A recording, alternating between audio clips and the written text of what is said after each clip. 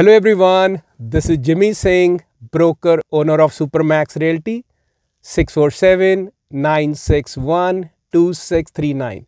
Welcome to my channel, Real Estate Edge with Jimmy Singh.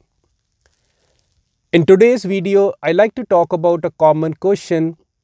A lot of my investor, landlord clients ask me that they are planning to sell their rental property and can they evict the tenants and how can they provide vacant possession of the property to the purchasers. So folks, first thing you have to understand is under the Residential Tenancy Acts, Section 49 allows a seller to do so provided the purchaser is buying the property in a good faith and he is requiring the property for the residential occupancy either for himself, his spouse, his kids, his parents, or a caregiver.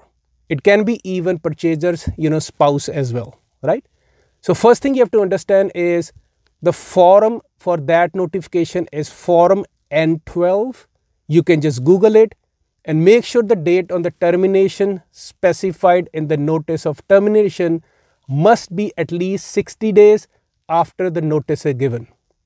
Because if you don't comply with this, then this notice become void and you have to require a fresh notice through Residential Tenancy Act, and it can delay or nullify your closing because you are at the breach of the contract. So let me clarify what 60 days means. For example, if your agreement of sale and purchase, you entered example 3rd March 2022. So the effective date of termination as per the notice should be 60 days from such notice, right? Which will take you to the May 3rd, but it has to be the end of the month. That's what the law says, right?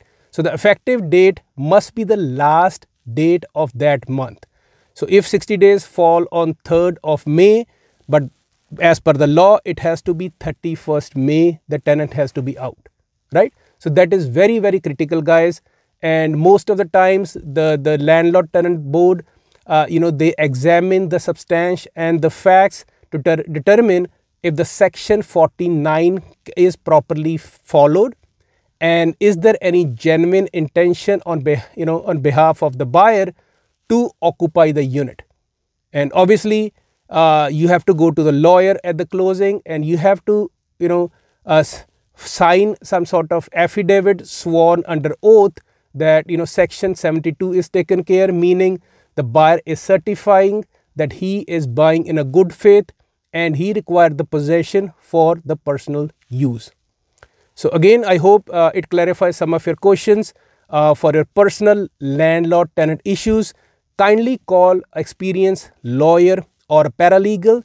Since I'm a real estate broker, so I can't give you a consultation which is legal in nature.